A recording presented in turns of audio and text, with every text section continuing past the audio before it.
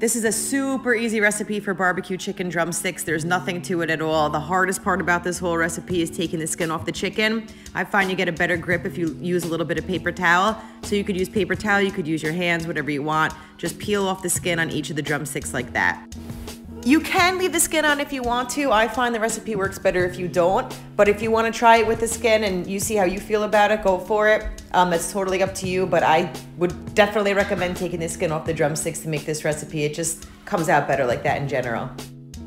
So once you have all the skin peeled off the drumsticks, you're going to put them down on a parchment paper lined baking sheet. Now just grab some olive oil and drizzle it over the chicken. You don't need a ton of olive oil, just enough to coat it. Now it's time to salt and pepper the chicken. I normally don't give measurements for salt and pepper, and I'm still not going to, but I'm just gonna say, this is the only seasoning, so make sure that you coat the chicken with salt and pepper, maybe a little bit more so than you normally would.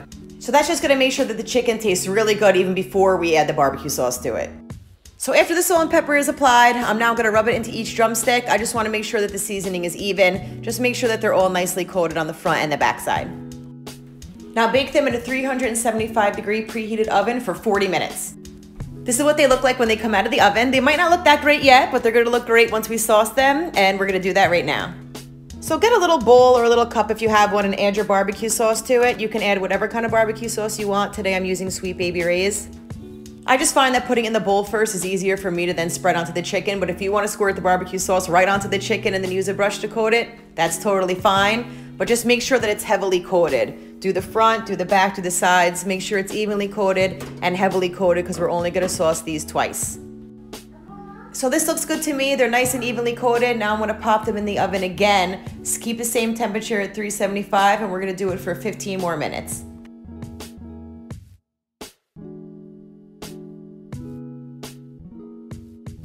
The time is up, and this is what they look like when they come out of the oven. And now we're gonna give them another heavy coat of barbecue sauce.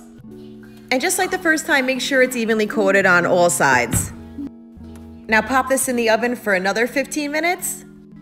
This is what the chicken looks like when it's all done. It's completely baked through and ready to eat. Now I'm just gonna transfer it into a platter, and it's done. I love this serving tray for this chicken because it's nice and long. I feel like it makes the drumsticks look really good. I know this recipe was incredibly easy, but it's also incredibly delicious. I hope you guys tried this one if you haven't tried it already, and thanks for watching the video.